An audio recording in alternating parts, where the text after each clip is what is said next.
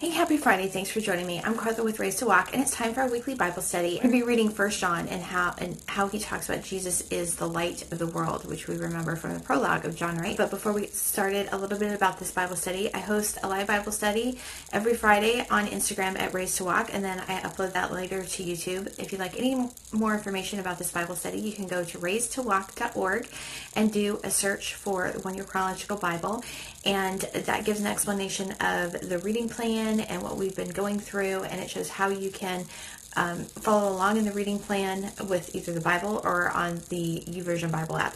And we are almost to the end. We have this one and the next week, and we're to the end of our One Year Chronological Bible. So the reading for today is actually from December 24th and 25th. So you can see we're almost to the end, but like if you go up to the 26th, I mean, literally just a few pages left. So if you are this is a first video that you're watching and you're just jumping in now, you could actually start this on January 1, and by this time next year, you would be have read almost all the way through the Bible. This has just been a really great reading plan. It's been a great experience. This is the first time that I've read through the Bible chronologically. I've read through the Bible a number of times before, just, reading through just on my own with, straight through. But this has been a really just kind of an enlightening sort of experience, because it just gives you more of a sense of everything that was going on at the time when the different writers were writing, and it puts things in perspective. So today's reading is actually on December 24th. I'm going to read most of the letter of John, not all of it, but there's just so much good stuff in it. And we're so close to the end of this One Year Chronological Bible that I just feel like I need to read a little bit more than sometimes that I normally do. But this letter was written by the Apostle John. So he wrote these 3 letters in 1st, 2nd, and 3rd John in the New Testament. He also wrote the Gospel of John as well as the book of Revelation. So looking at this, this particular Bible, the scholars put it between the 60s and the 90s in the 1st century AD. They think it was written somewhere during that time. Now, if it was written in the 60s, it kind of gives a little bit different cast to this. I am guessing maybe it was written a little bit later, because we have to remember that the big event of the 1st century, besides Jesus' death and resurrection, of course, but in terms of Judaism, was the destruction of the temple in 70 AD. Before that, there was a lot of persecution of the Christians. It says in Acts that that the leaders saw how much it pleased the Jews that when they persecuted the Christians, so they increased that to kind of make peace with the Jews. But in 70 AD, there was a revolt, and they were crushed by the Romans, and the temple was completely destroyed. That was a major demarcation between Second Temple Judaism and what is now a Rabbinic Judaism. It's a lot different. So there was just a lot of drama going on overall. So you have the followers of what was Second Temple Judaism, and then morphed into something a little bit different in Rabbinic Judaism, who rejected Jesus. And so they were saying that they were they had the truth. And then you have the people in the Christians, and there was this little segment within the church that tried to really put the law as more of a point of salvation than what it had been before was kind of a protection against judgment. And now we know that now after Jesus has died, his blood is our protection.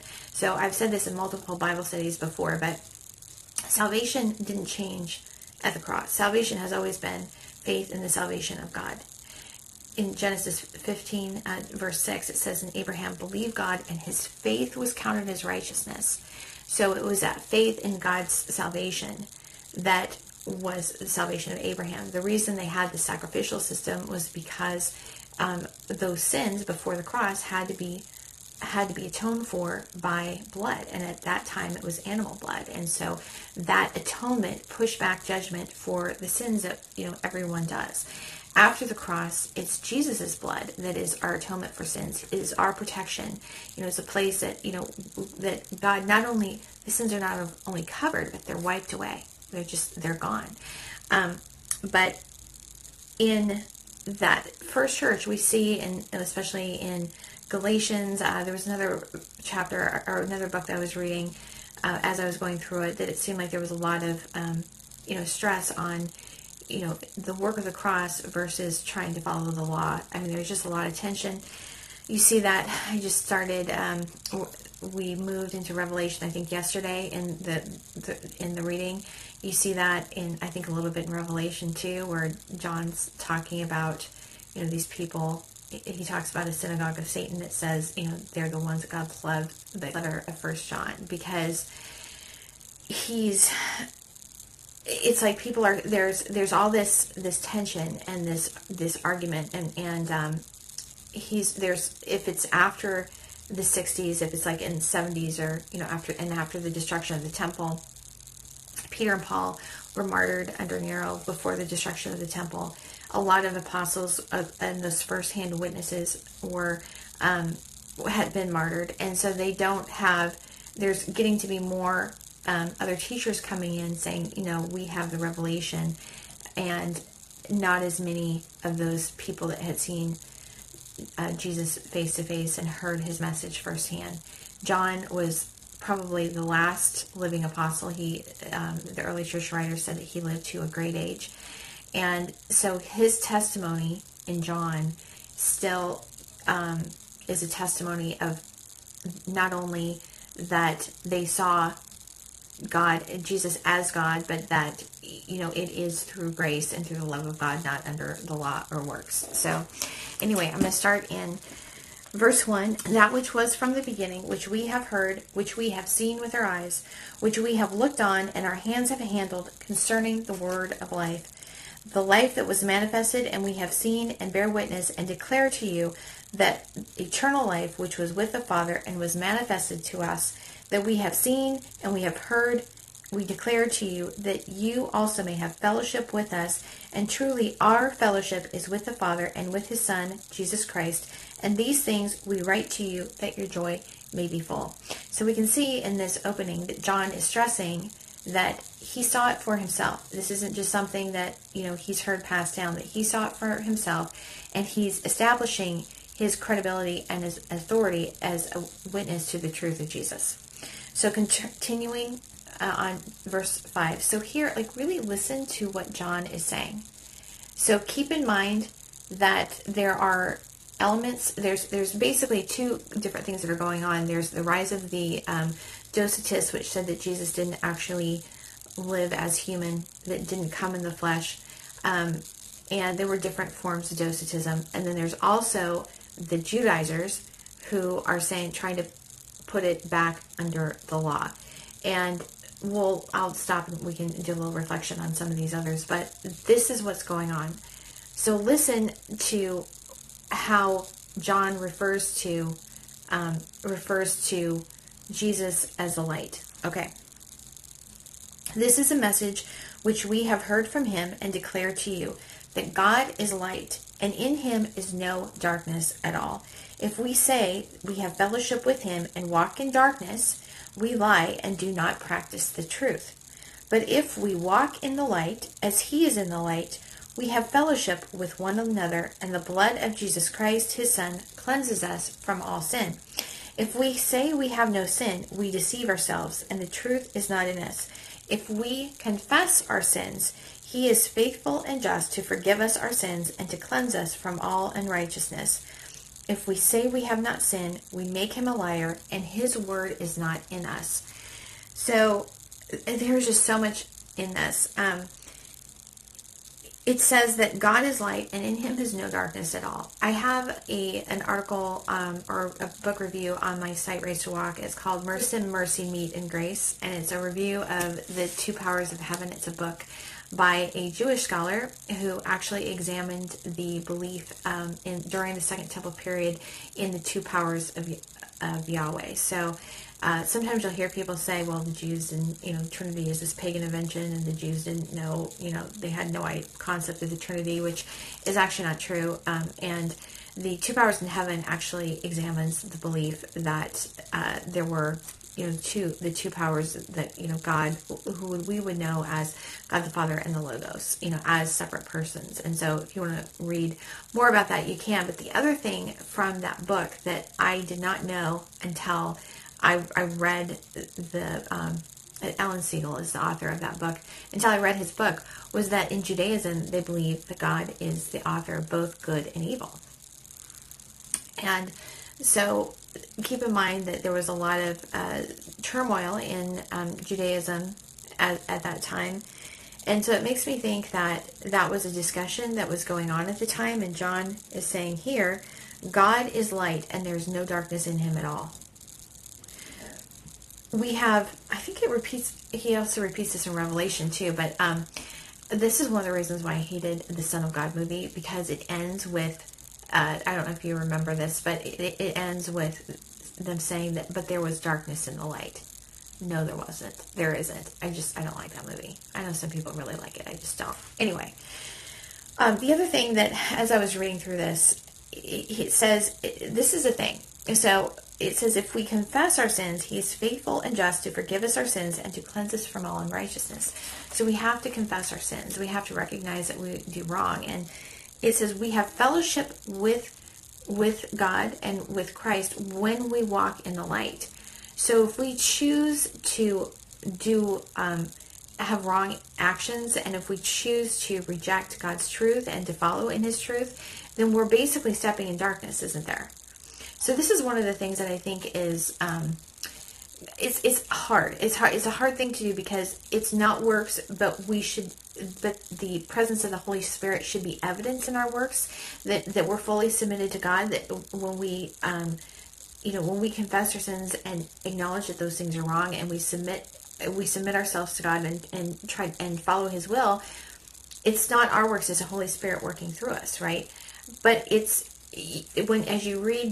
we continue to read this in John, it's like this fine line. It would be much easier if you could say, oh, it's just all grace. Like, there are some people that do that basically say that you can do whatever sin you want and, it doesn't matter. I mean, that's not really what it's saying. It's not that you lose your salvation because you didn't gain your salvation because of your works, and you don't lose your salvation because of your works. But if your works don't line up with what your profession of faith, then are you still actually believing? So it's about the belief and the faith in God. And so if we continue to do actions that aren't in line with that faith, then eventually one of those things has to change, right? So either our actions have to line up with what we say we believe, or our belief is going to change to be in line with our actions, because there's really no way that, we want to feel like we're being consistent and we're congruent, that we have this integrity. We don't want to have that inner turmoil of thinking that we're hypocrites. So we have to change our beliefs, right? If we continue to do these actions that contradict what we say we believe. And I've seen people do that, that they are real into, I've seen people even think that they're so far kind of past the cross and into law that they thought they were Torah observant, and now they're like pantheistic New Agey people, because, and not that they ever told me this, but just me as an outside observer, I think it was because they were making some choices and in their life that completely contradicted what they said they believed. And so their beliefs changed because of the actions that they took. So anyway, the other passage that this reminds me of is Psalm 51, 10 through 12. And this was when it was written after David had committed adultery with Bathsheba and just all the horrible stuff with Uriah. He basically had Uriah killed and tried to cover everything up. And so in this psalm, he is praying to God, and it's verse 10 starts, "Create in me a clean heart, O God, and renew a loyal spirit within me. Do not banish me from your presence, and don't take your Holy Spirit from me.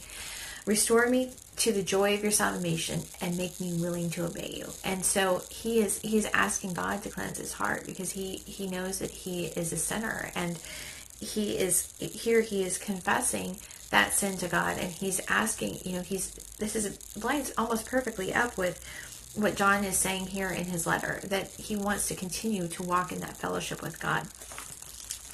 Okay, so going down to we're already to chapter 2. Chapter 2, verse 1. They have it broken up differently in the One Year Chronological Bible, so sometimes it's hard to tell when new chapters start. But, my little children, these things I write to you so that you may not sin. And if anyone sins, we have an advocate with the Father, Jesus Christ, the righteous, and he himself is the propitiation for our sins, and not for ours only, but also for the whole world. Now by this we know that we know him. If we keep his commandments, he who says, I know him, and does not keep his commandments, is a liar, and the truth is not in him. But whoever keeps his word, truly the love of God is perfected in him. By this we know that we are in him.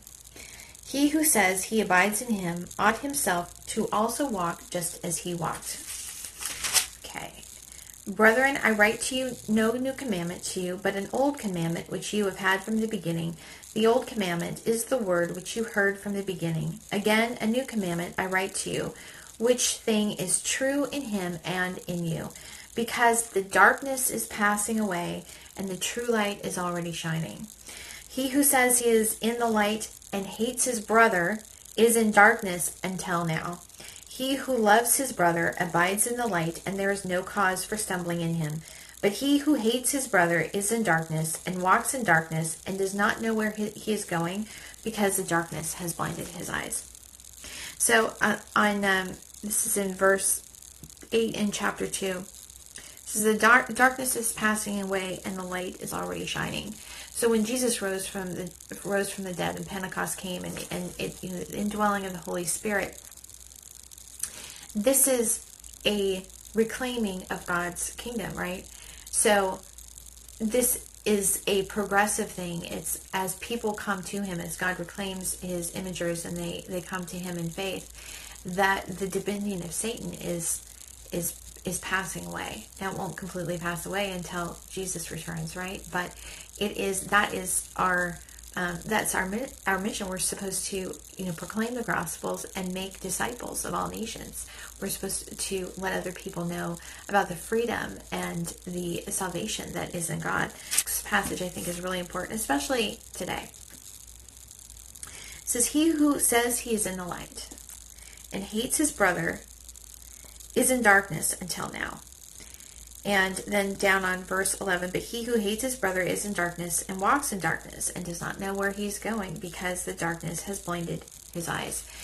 And I think that this is something that we need to remember, that especially in the U.S. today, we have so many people that equate their political position with their religion, and they almost seem to me, I mean, I don't think they would say this, but sometimes it seems to me like they, equate their salvation with how they vote. And a lot of times people use that as an excuse to condemn and revile other people. And here John is saying, he who hates his brother is in darkness and walks in darkness. And it's a repeat of the same thing that Jesus said. He said, anyone who calls his brother, the word was raka, but it means idiot, has already committed murder in his heart. Yeah. So, and that's a verse that I always, every time I read it, I know God's saying, yep, I'm talking to you. Because I have a hard time with that. I'll be honest. Like, people make me mad, especially like I've talked about this before, our school board, all the stuff that's going on, all the shady things, and some of the local politics. I'm like, it just infuriates me. But especially the school board, because it's like, I see the direct impact on it, on my kids, on their friends, and on, the kids in my Sunday school class every single week. And so when I see things that they say and dismissing the problems that are there, it just infuriates me. It really makes me mad. I'll tell you what, I have a hard time praying for them, because it just makes me so mad. But this is what it's saying. Anyone who hates his brother is in darkness. So if we want to be in fellowship with God, if we want to be walking in the light as he is in the light, we need to be praying for people, even people that we don't particularly care for and that don't agree with us. And I don't watch a lot of I don't really watch church TV. I don't watch, most of the Bible teachers I watch a lot of Derek Prince. I think he's awesome. But I've been watching a few of Patricia King's broadcasts. I watched a couple of hers, and she said that, you pray for people who are in leadership positions. It doesn't mean you have to agree with them, but you pray for them. And she said that, you always have to, when you see things like this going on, she was talking a lot about sexual immorality. She said, when you see people like that, you're praying for them to be restored. You want them to repent and be restored. And you don't continue to condemn them and, and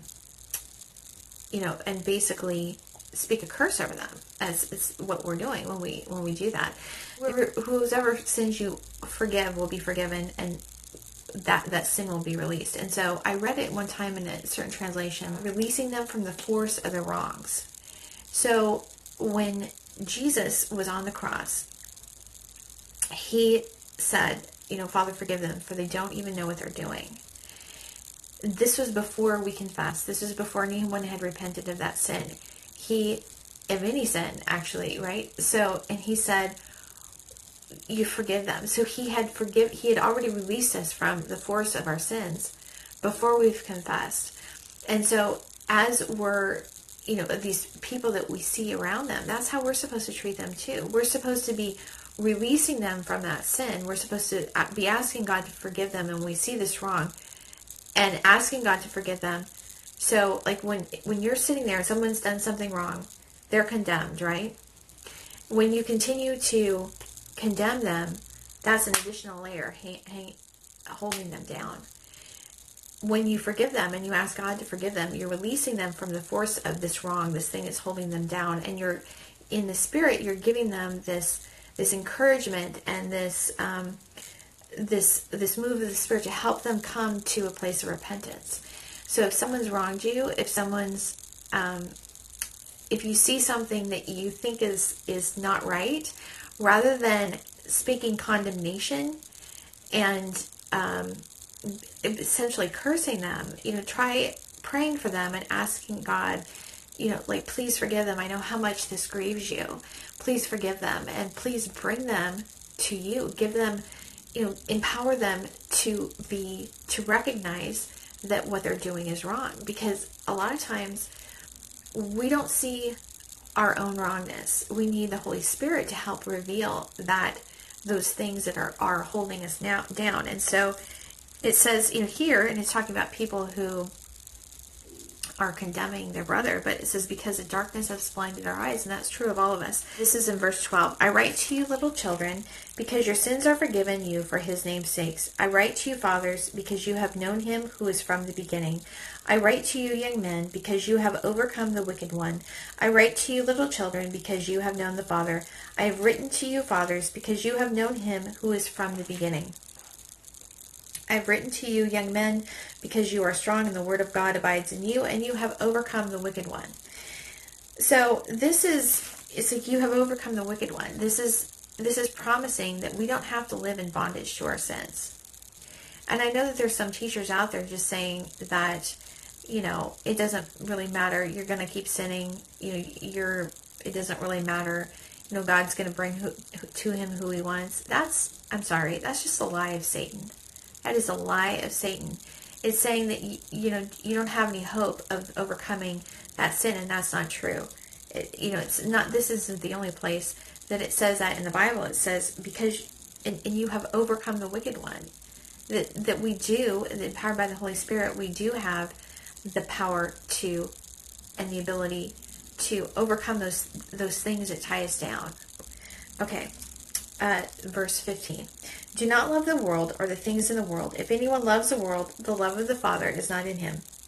For all that is in the world, the lust of the flesh, the lust of the eyes, and the pride of life, is not of the Father, but is of the world. And the world is passing away, and the lust of it. But he who does the will of God abides forever. Little children, it is the last hour, and you have heard that the Antichrist is coming. Even now many antichrists have come, by which we know that it is the last hour. They went out from us, but they were not of us, for if they had been of us, they would have continued with us. But they went out that they might be made manifest that none of them were. But you have an anointing from the Holy One, and you know all things. I have not written to you because you do not know the truth, but because you know it, and that no lie is of the truth. Who is a liar but he who denies that Jesus is the Christ? He is Antichrist, who denies the Father and the Son. Whoever denies the Son does not have the Father either. He who acknowledges his Son has the Father also. So I think we can see here that there were people who had been within the church that kind of went off the well and denied. Now, when they're saying that Jesus is a Christ, they're saying that it's more than just a Messiah, that he is he's saying here that whoever denies the Son does not have the Father either. So here John is saying that if someone doesn't acknowledge that Jesus is God, as the Christ, that they are the Antichrist, that's the Antichrist spirit. And so we can see that happening. There was an early sect called the Ebionites who believed that Jesus was the Messiah, but he wasn't God. He was just enabled by it. Sometimes now with people who are modalists, they don't believe that Jesus was like a separate person. They basically believe that God is one person, one being, and so they just think that Jesus was a form of God, that it was just, but he wasn't a separate person. But here John is saying, whoever denies that Jesus is the Christ, he is Antichrist, who denies the Father and the Son. So you can't be for God but deny part of who God is. So continuing in verse 24, let that abide in you which you have heard from the beginning. If what you heard from the beginning abides in you, you will also abide in the Son and in the Father. And this is a promise that he has promised us, eternal life. But these things I have written to you concerning those who tried to deceive you. But the anointing you have received from him abides in you, and you do not need that anyone teach you, but as the same anointing teaches you concerning all things, and is true, and is not a lie, just as it has taught you, you will abide in him. And now, little children, abide in him, that when he appears, we may have confidence, and not be ashamed before him at his coming. If you know that he is righteous, you know that everyone who practices righteousness is born of him. Behold, what manner of love the Father has bestowed on us, that we should be called children of God. Therefore the world does not know us, because it did not know him. Beloved, we are now children of God, and it has not yet been revealed what we shall be, but we know that when he is revealed, we shall be like him, for we see him as he is. And everyone who has this hope in him purifies himself just as he is pure. Whoever commits sin also commits lawlessness, and sin is lawlessness. And you know that he was manifested to take away our sins, and in him there is no sin. Whoever abides in him does not sin. Whoever sinned has neither seen him nor known him. Little children, let no one deceive you. He who practices righteousness is righteous, just as he is righteous. He who sins is of the devil, for the devil has sinned from the beginning. For this purpose the Son of God was manifested, that he might destroy the works of the devil. Whoever has been born of God does not sin, for his seed remains in him, and he cannot sin because he has been born of God. In this the children of God and the children of the devil are manifest. Whoever does not practice righteousness is not of God, nor is he who does not love his brother. So this is kind of repeats what Paul says in Galatians 5:22 through 23, where it talks about the fruits of the Spirit are these: love, joy, peace, patience, kindness, goodness, faithfulness, gentleness, and self-control. That if someone says they are a Christian, that those are the types of things that we should see in our life, right? And so if we see things that aren't in their life, then that should raise some questions. I think that that's also, it talks about, I think it was, is it Timothy, the letters to Timothy, where Paul says, don't, when you appoint leaders to the church, they shouldn't be new believers because, they might be puffed up with pride. You kind of have to prove out that salvation. We have to learn how to walk in the light, how to abide in him. That, we talked about how we've already been made perfect. Our spirit has been made perfect, but God is making us holy. That's a process of sanctification, so that when we make Jesus the Lord of our life, we have the Holy Spirit dwelling within us, and it's then he can start working in our life and help and, work out that, we're working out that salvation. We're walking it out. And these things that don't line up with God's word, those should be signs to us that there's something in our life that isn't pleasing to God. We can't continue. John is like being really, and sometimes people think that John is saying that it's a matter of works. It's not a matter of works, but he's talking about we have to abide in Christ, and it is a matter of free will. We have to choose to do that. When we choose to come to Christ, we also choose to continue to submit ourselves to God. I think we're going to be hitting that in a little bit. So I'm going to keep on reading here. For this is a message that you heard from the beginning, that we should love one another. Not as Cain, who was wicked, the wicked one, and murdered his brother. And why did he murder him? Because his works were evil and his brother's righteous. It was a matter of jealousy, right? Do not marvel, my brethren, if the world hates you. We know that we have passed from death to life. Because we love the brethren. He who does not love his brother abides in death. Whoever hates his brother is a murderer, and you know that no murderer has eternal life abiding in him. So this is, he just said this in chapter 2. He's repeating it again in chapter 3.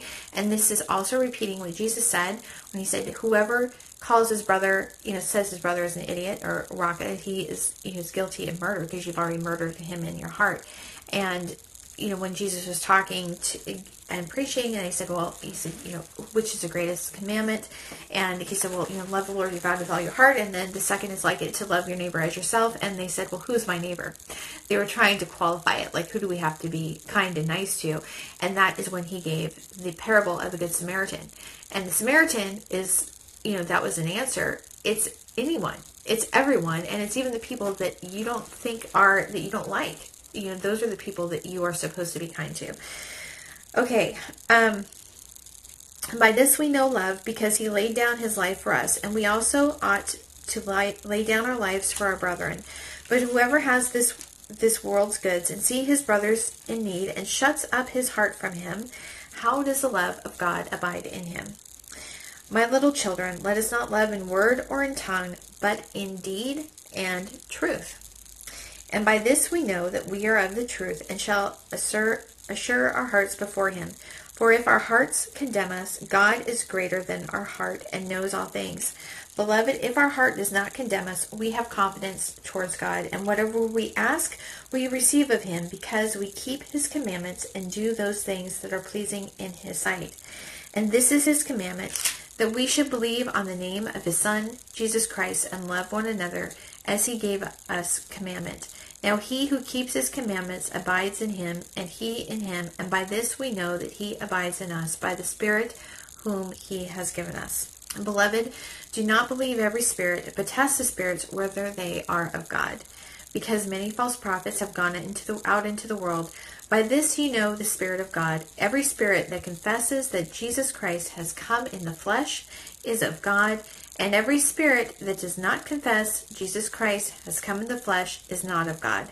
And this is the spirit of Antichrist, which you have heard was coming, and is now already in the world. So, looking at this, I think this can be true in several areas. I think this can be true, like if you have, like people have these experiences or encounters with a spirit. The question is, did Jesus Christ come in the flesh? Is he of God? I think that's one thing. But I've also noticed this just in like interviews with people. You see interviews about people, journalists asking, like politicians especially, who they think, who Jesus is to them. Maybe they don't know what the right response is, but I think also part of it is that is a testing of the spirits, and it's a conviction of the Holy Spirit to tell the truth in that situation, so we don't have an excuse for being deceived, right? Who asks somebody, who is Jesus to you?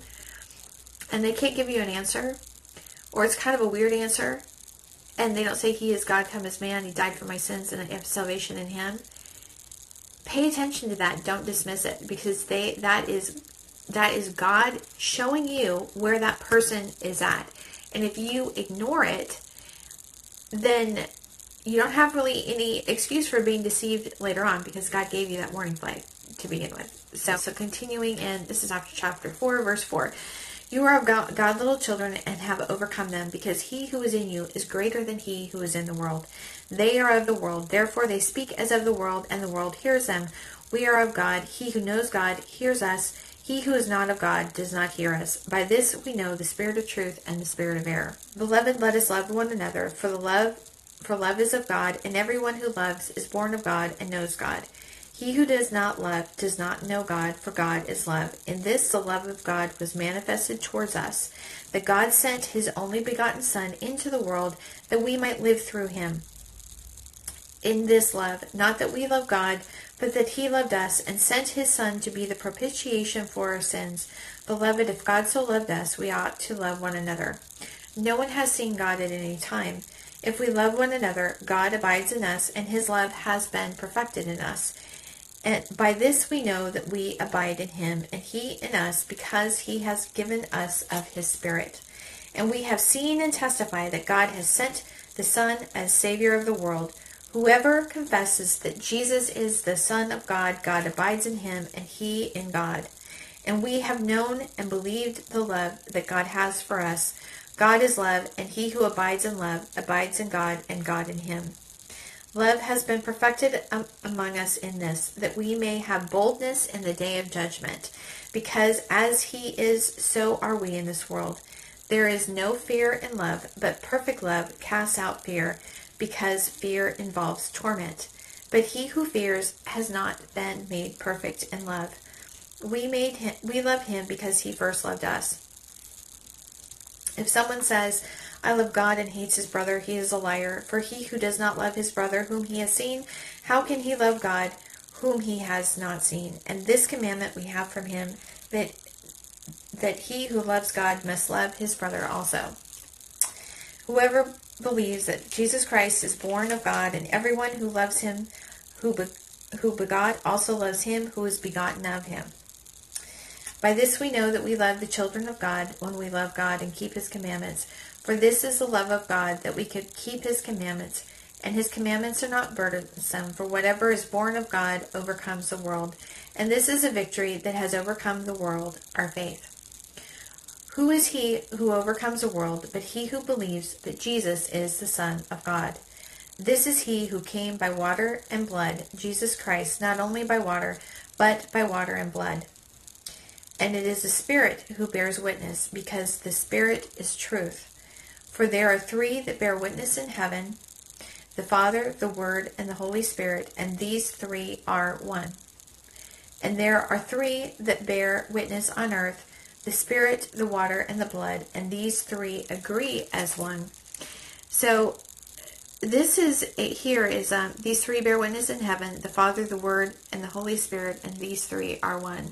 This really kind of echoes the Shema, which is, Hear, O Israel, the Lord our God is one.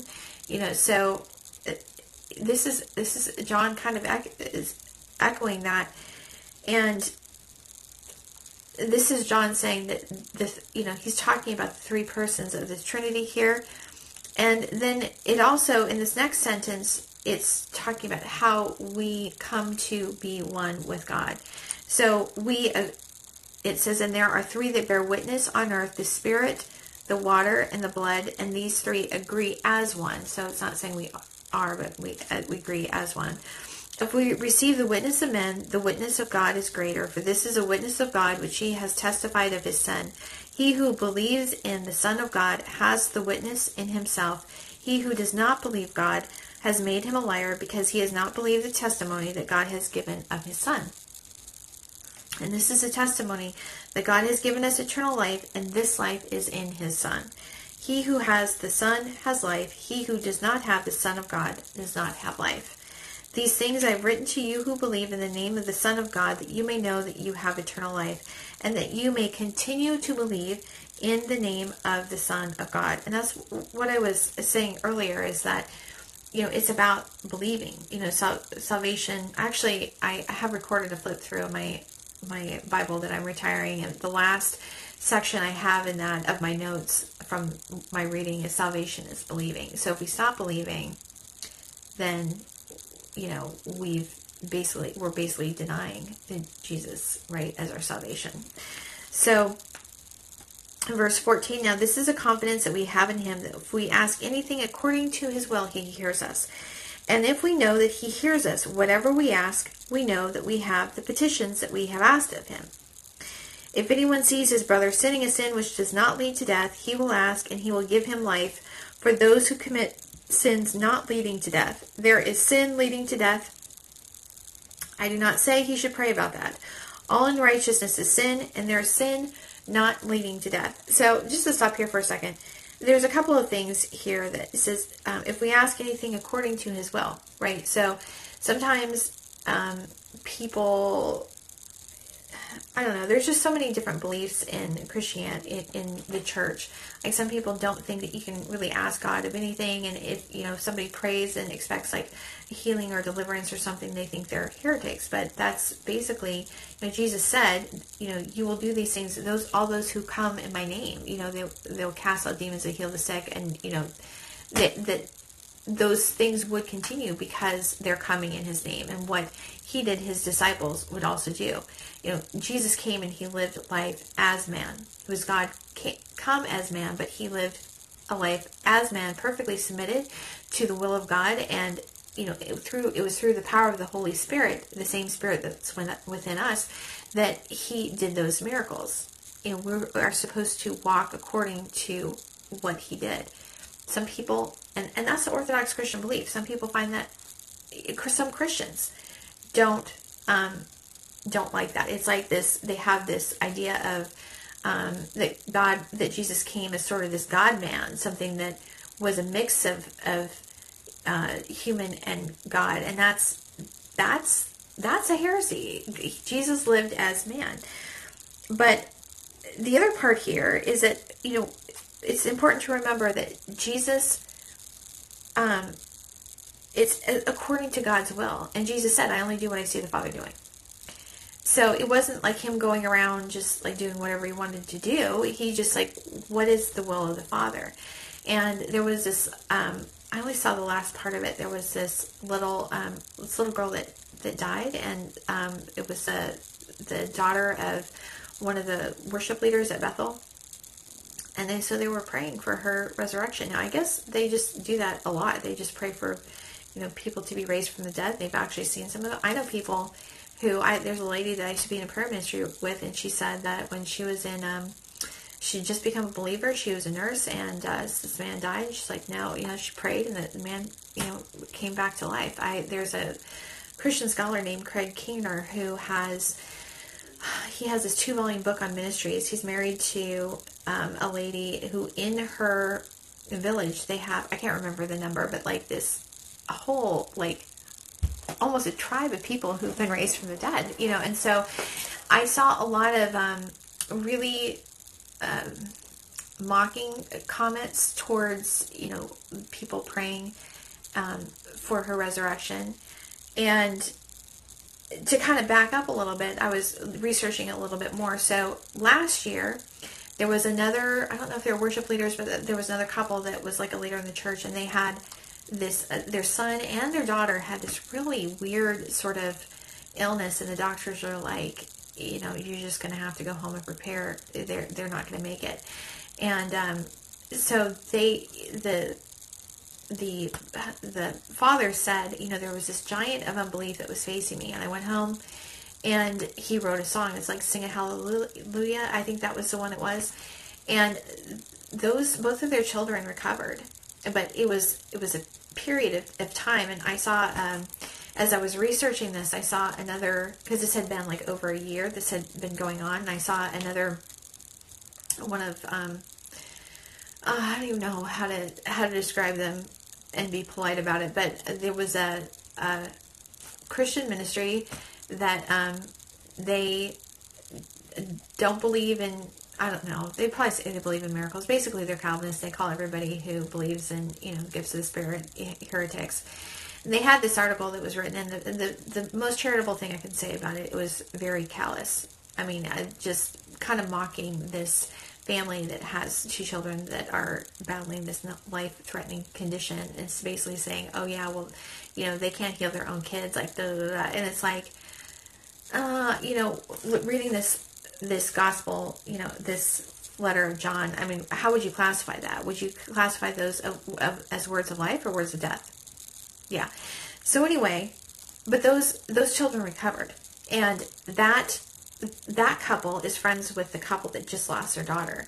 And so the mother of those children that recovered had posted a word of encouragement for them, when they were, praying for their daughter. And what would that be like to have, you've been given not 1, but 2 miracles in the healing of your children. And so how can you, it's just like one of those things, like when you've experienced a miracle, and then you're people that you want them to receive that same sort of, that grace and blessing and that miracle. But I think it's important to remember that it has to be, Jesus, there were a lot of people that died, right? We know of a handful of people that he prayed and they were raised from the dead. But it wasn't everybody that died. He said, I only do what I see the Father doing. And so we have to be tied in. We have to be learning how to discern God's will. Like, can we ask for this? And I don't have, sometimes, it's hard to know what the reason is. So why do some people get their child back and others don't? I don't know that reason. Sometimes I don't think we'll know that reason until, we see Jesus face to face, and then we can see, okay, what that purpose was.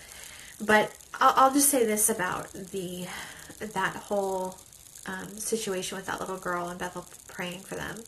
I think that, I would rather err on not knowing God's will and just praying and asking, rather than having those, having a potential miracle sitting there that you missed because you're afraid to ask. Because the Bible says that you have not because you ask not. You don't have because you're asking with wrong motivations or wrong will. I mean, I have a friend of mine who, her daughter, she has twins. She has 4 girls, but she had one of her twin daughters.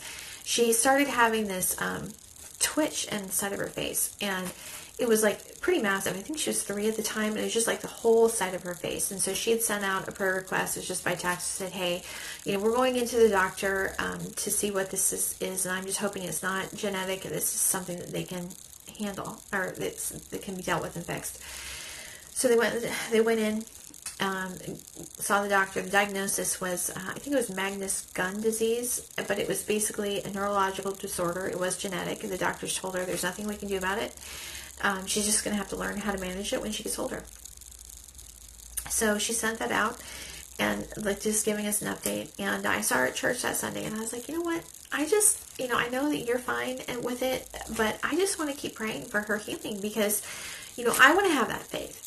Jesus said if we had the faith even of a mustard seed, you could say to this mountain to be moved, and it would be moved. I want to have that faith. I want to, practice praying so that, I can pray and know God will answer. And so we continue, we just prayed for it then, and I know she had other people that were praying for her. And so that was on Sunday, and then the next Thursday, so this is just how cool God is.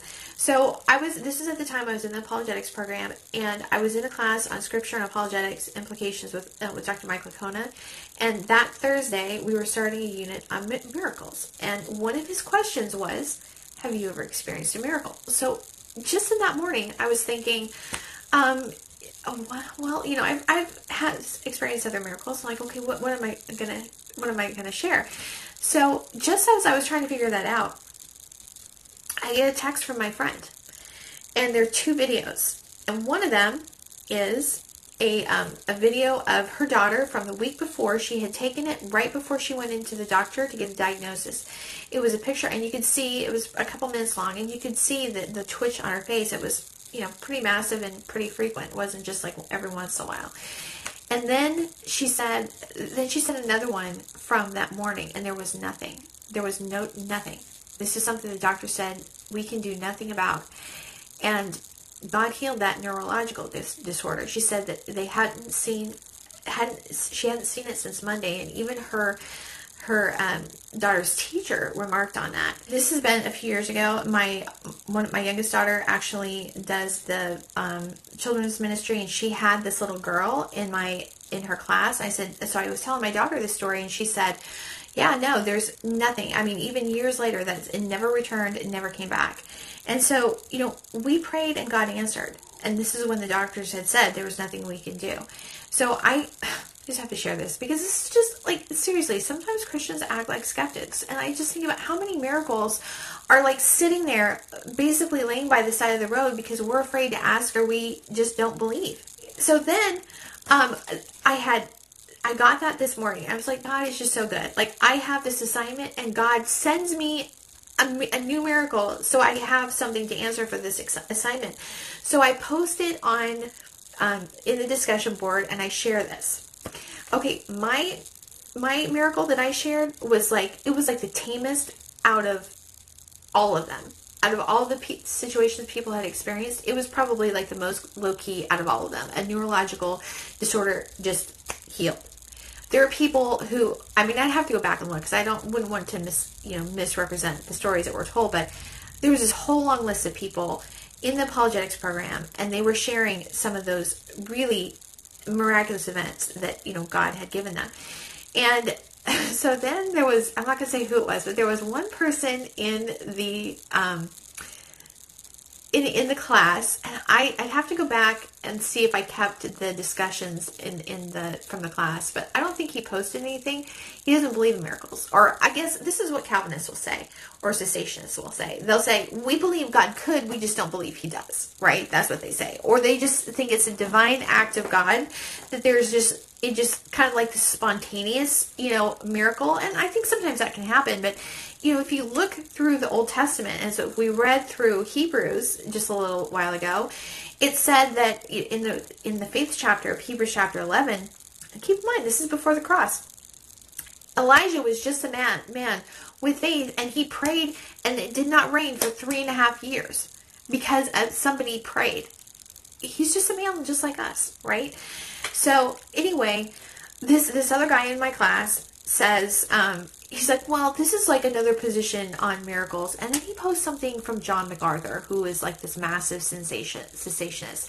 I'll just be honest, I don't really listen to John MacArthur a lot because, he's always trashing on charismatics, and he's a cessationist, so I don't really listen to him. I will say, I do have a more favorable opinion of him after I watched his interview with Ben Shapiro, and he sat and he basically laid out the plan of salvation on Ben Shapiro's show for like 45 minutes. So, you know what? I don't agree with him on spiritual gifts. I don't agree with him on miracles, but I do think that he knows how to present the gospel, and I'm just so thankful that he just went out and shared it with Ben Shapiro, because quite frankly, when Bishop Barron was on that same show, he kind of punted on that one. But anyway, so I kind of got into it with the guy that was posting that, because I'm thinking, okay, here you have all of these people in this class, and are you saying, basically what you're saying is that we're delusional, that we don't know what happened, because you're denying what, especially like with the miracle that my friend's daughter experienced. I had video evidence of it. And you're basically saying that, no, that's not true. You're delusional. That's basically like, who's the guy? Hume, like we're supposed to deny the evidence of our eyes because miracles just don't happen. And that's basically what they're saying. So anyway, the reason I wanted to do this is that, read this, is that there's just so much in the book of John, First John. It covers so much. And I think that, I was in my Sunday school class last week, we were working on Luke chapter 2, and they were kind of, using the sheet of paper that they were supposed to be memorizing off of as, folding it up and making airplanes. And I said, well, what would happen, if we didn't have any books? Like, this is the thing. Like, if we had, like, some sort of EMP attack and it wiped out our electrical grid and, a lot of us have stuff on Kindle and all those books were gone and all those records were gone. If all we had was what was in our head, would we be able to tell the story of Jesus? And so I think Luke 2, that's a pretty important passage that we should all be able to just tell the story. I also think that this letter of 1 John, and that's why I wanted to read the whole thing, and I know that was a lot longer than I normally do, but this is just, there is so much in it. John explains the tension between, it's not cheap grace, but it's also not works, that we have to be abiding in him. It's, it's about our will. It's like how important it is to have our lives line up with what we say we believe, right? So this is one of those that it's almost one that you have to like read over and over and over again. So you just get it in, and, that we can, we want to have a lifestyle of that we're abiding in him. And I think, to me anyway, the message of this letter is that the key to that is that we have to love one another. We need to be praying for people, even people, and I know this is hard, like I said, but people that don't agree with us, that are in opposition to us, we need to be praying for them. We need to be praying that, God forgives them for wrong actions, for wrong words. We need to be, asking God to show grace to them. And we also need to be praying that God lifts the scales from our own eyes so that we can see in ourselves where the areas in our life that aren't pleasing to the Holy Spirit. So anyway, that's the longer one, but again, we only have next week, I think, and then we're going to be done with this 1 Year Chronological Bible. So anyway, the other thing is, I did want to share, last week I asked for prayer on getting that Luke 2 out video, and I did it. I actually got it posted on Sunday. I actually asked a couple of my friends, like, I was asking them, and they're like, you know what, it's just going to take time. It just takes a long time to render stuff like that. And for me, my takeaway from it was, I was able to ask somebody, is this just me? Am I doing something wrong? Or does this really just take this long? And the answer was, it really just takes that long. And so I think for us as Christians, sometimes we're going through stuff and we think, okay, is this just me? Am I doing something wrong? And sometimes we just need to be around other Christians that say, you know what? This is the way life is sometimes. Just keep going. Just keep going. Things will get better, and, you'll get through it. I think we need to have that. We need to have that sort of feedback and, encouragement from other people. So the other thing, and this just came up because I was talking to my mom on Christmas, and she goes, oh, so how's your friend Zach? So I had shared a little bit about my friend Zach a few months ago. He was in the apologetics program with me. He was actually the second cohort to graduate from the apologetics program from Houston Baptist University.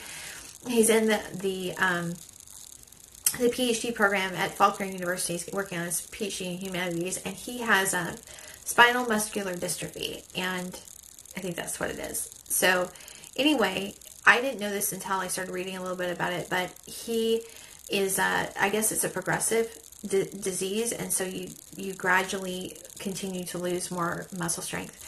And I mentioned a few months ago that he had gotten approved for this new treatment called Spinraza, and it's actually pretty cool. But they have this whole video that shows how it reverses, like what the problem is in that condition, and how this treatment reverses that. And so for him, his hope was that it would help him maintain what he has.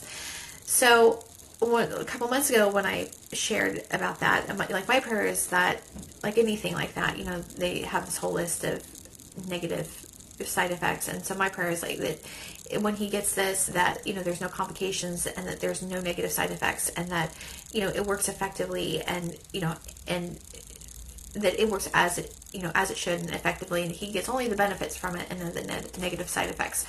So when I was talking to my mom, I said, oh yeah, he just has his appointment. He's supposed to be going in January. My mom said, well, he's a good candidate for divine healing too. And I'm like, yeah, he is. So I'm just praying that, God, I'll just be honest with you. Zach is just like so amazing to me. He's only like, I think he just turned 27, so he's younger, and he has a job. He's either like a insurance analyst or an underwriter or something like that. He's, for the Unexpected Journal, he's the managing editor. He just does so much. You just have no idea. And I was thinking, man, I don't know if the world could handle Zach Unleashed. I mean, he just is so amazing as he is with all these disabilities that he works through in spite of. So anyway, but I'm praying with my mom. We're just gonna be praying for Zach's healing. And anyway, but I just think that God is good, and I think that sometimes we miss the blessings that we have because of our doubt and unbelief. We're trapped in our these walls of our own making. I just think we need to be, that's what I'm doing. I want to just practice praying for miracles, for God's miracles. Like, I want to have, yes, we need to be, we need to learn how to see what God's will is and to be willing to speak that. David in one of his psalms says, I believe God, and so I spoke. And, God, there's I'm not sure where this is, but there's a passage that says God does nothing unless he reveals it to his prophets. And so I think this is one of those things that is kind of like, it causes controversy sometimes. There's people that believe that God is just sovereign, and he is, but he chooses to work through his people.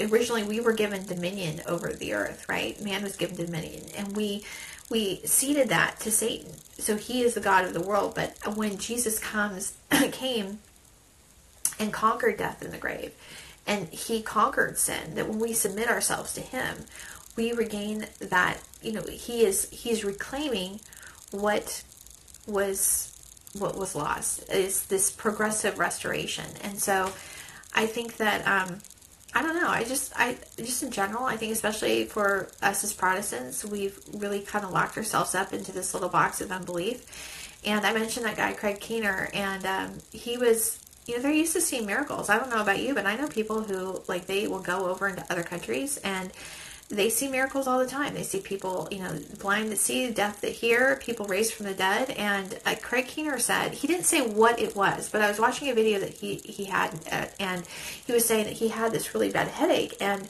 one of his friends that, is used to going and praying for healing in other areas, said that when they came and he's prayed for them, and the headache didn't work, or the headache stayed. I mean, the prayer didn't work. And he said, well, it doesn't work here because, and I'm like, what does that, I don't get that. Like, what does that mean? I mean, there must be something, right? There must be some sort of obstacle and block from us seeing the same miracles that they see in other places. So what is it? Is it our unbelief? Jesus said that in his, in the New Testament, said that Jesus could only perform minor miracles in his hometown because of their unbelief. So is it because we have this tradition of cessationism, of rejecting the power of the Holy Spirit, that's a block to seeing it? I mean, this is what I honestly believe. Like, I think that, if somebody is coming and they're asking for prayer and they've ever been in agreement with cessationism or any tradition that denies the power of the Holy Spirit, that needs to be repented of and confessed.